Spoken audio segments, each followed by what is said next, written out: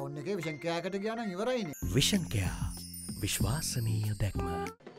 A meeting between members of the Free Arts Guild, former President Mahinda Rajapaksa and former Defence Secretary govt Rajapaksa took place in Panadura yesterday. The former President and the former Defence Secretary also joined a felicitation ceremony for veteran tele and cinema artists. Facilities we set up for the artists are halted by the present government. We built a place called Ranminithanna for artists. Several plots of land from that location are taken to construct some housing complexes. They are just like shanties.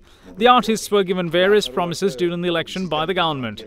Today we are losing our country and I feel we won't have a country by 2020. Sometimes I think why I built a highway in the south, a harbour and an airport, allowing the present government to make commissions by selling those properties.